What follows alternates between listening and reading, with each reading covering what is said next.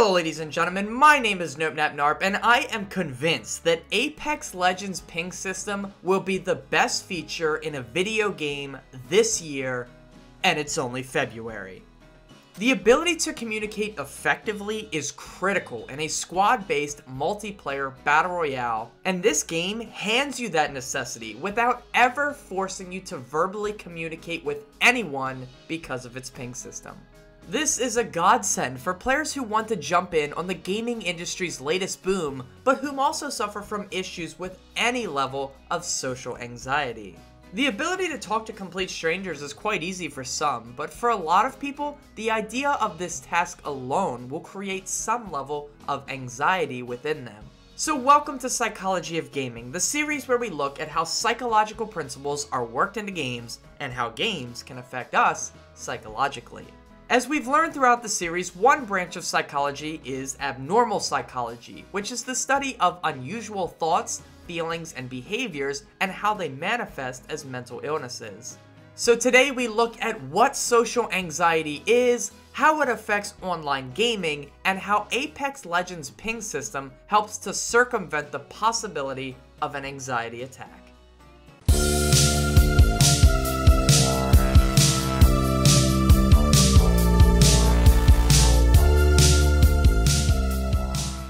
So before we can discuss how Apex Legends ping system indirectly helps alleviate social pressure, we first must understand what social anxiety is. In this video here on Celeste, I talked a lot about the most common diagnosis for anxiety, which is generalized anxiety disorder, or GAD for short.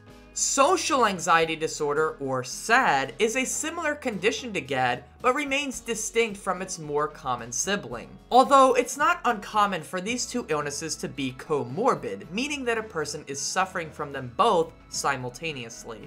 A person who is living with GAD has anxiety about a whole range of topics, from their health, to their finances, to their career goals, as well as things like social interaction.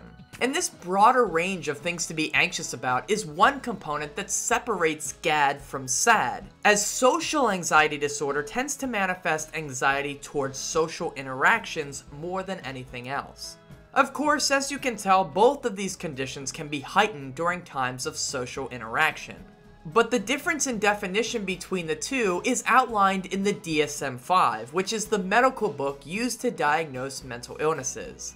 According to the DSM-5, people with GAD tend to focus their social anxiety on existing relationships and how their actions will affect those relationships. For instance, a father who is living with GAD may feel unnecessarily anxious about how not allowing his son to go to the big high school party will affect their relationship. Boy. People with SAD, on the other hand, are more likely to have social anxiety towards interactions with new people and how those new people may judge or evaluate them.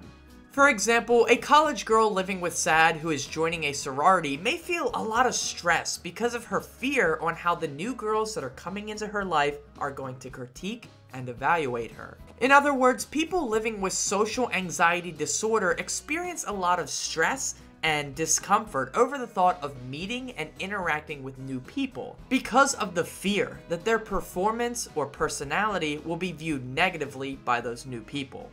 And this thought process sabotages any chance of them performing comfortably around new people. And when those new people pick up on their anxiety and react kind of poorly to it because it makes them feel awkward, the person living with SAD blames themselves instead of their disability.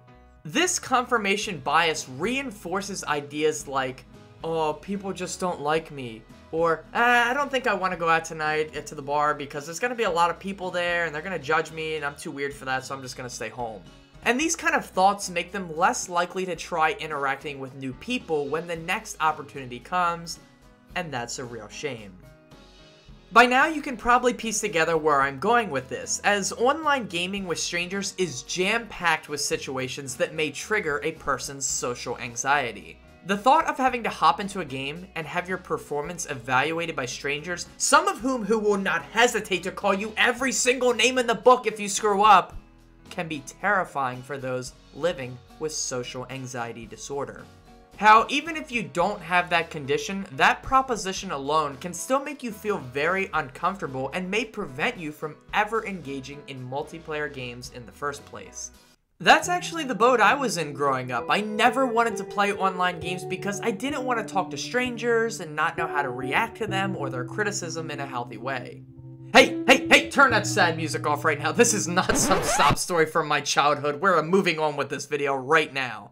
For people living with SAD, playing an online game with strangers may trigger symptoms like fear of judgment, fear of humiliation, withdrawal, persistent self-criticism, and nervousness to the point of physical illness. Even when playing with friends, a person with social anxiety disorder may repeat lines like, "Oh guys, I suck at this game," or "Oh, I'm warning you, I'm not good, so don't expect much." And these kind of lines are said in hopes that the other players will not assess their performance too harshly. They are trying to frame the expectations that the other players are gonna have for them in the match. The thought of being judged and having to interact with strangers through online gaming can be terrifying for some, to the point that they will avoid those play modes altogether. Simultaneously, there are also just a lot of people who will feel straight up uncomfortable with the thought of interacting with outsiders in this way to a lesser degree than those living with social anxiety disorder. But as a game developer, you ought to look for ways to alleviate this problem so that as many people as possible can enjoy the game you've built to its fullest extent. In recent years, we've seen a big push in the industry for inclusion, systems or settings that allow as many people as possible to experience a game regardless of their physical or cognitive limitations. These efforts are highly respectable and allow many people to engage with this medium that we all enjoy. Xbox's adaptive controller and assist modes found in games like Celeste and Super Mario Odyssey are just a few ways that the industry is pushing to allow everyone to play video games. And whether it was done for the sake of inclusion or not, the ping system in Apex Legends is a major feature that should be considered to be implemented into all online games that feature cooperative play in PvE or PvP settings. This mechanic is a huge aid to players who want to experience this latest and greatest game, but are turned off by the idea of being forced into online squad play. And now, let's break down why that is. When playing Apex Legends, you will have the ability to mark just about anything on the map with a ping. This is essentially a waypoint that allows you to communicate non-verbally with your teammates. Some games have attempted mechanics like this before, but oftentimes they weren't robust enough to be practical in the heat of combat. But Apex Legends breaks the mold, as reports have come out that Respawn spent months testing the game with voice chat disabled in order to tweak their ping system to make it as perfect as possible. They set out to make sure that if a player didn't have a microphone to chat with, they would still have the freedom to communicate all points of interest to their teammates. In other words, they didn't want a lack of verbal communication to be what doomed a squad to lose a match. And a direct result of crafting this masterpiece of a ping system is that players who suffer from any level of social anxiety don't have to play with a microphone in order to enjoy the game. They can start a private chat by themselves, cancel out all incoming voices from teammates, and rely on the ping system to do the talking for them. And this is because Apex Legends' ping system allows the player to tag just about everything they see. When first dropping onto the map, the player can suggest a landing location on the map in both real time and on the game's HUD map using the ping system. Once they touch down, players can mark weapons, body shields, helmets, weapon mods, ammo, supply crates, respawn points, and more to inform players of what items are available in the locations near them. This might be a good place to land. This is a good LZ. Cancel that. Optics here. Close range. Body shields here. Level 1. Mozambique here. Open supply bin over here. You can also ping things within your weapon and item menu, which is absolutely brilliant. I need heavy ammo. Heads up. Care package coming in. I need heavy Body ammo. shield here. Level 3. Backpack here. And when the fighting starts, players can mark enemy locations and the death boxes that they drop.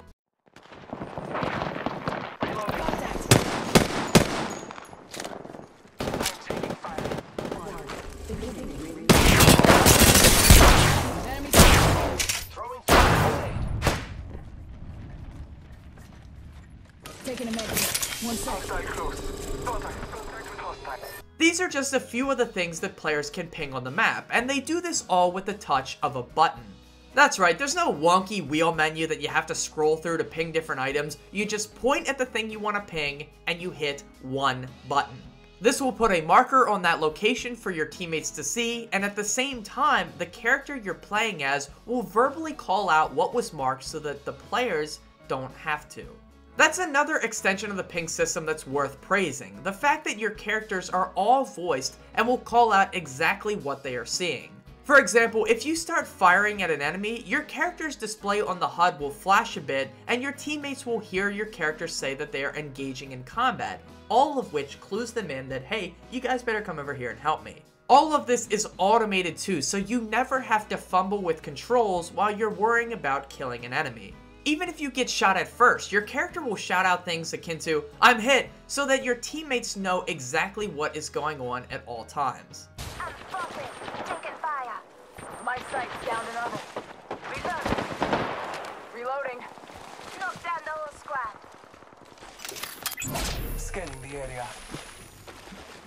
Not only do these automated voices serve a practical purpose, they also breathe life and personality into each of the playable legends, making this a very well thought out system. Hell, it's so intricate that there are other additional levels to it.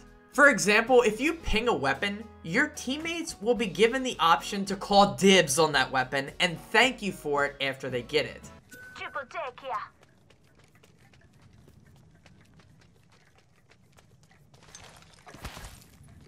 Dibs. And again, this is all done through automated voices that allow you to be fully understood without ever having to say a thing.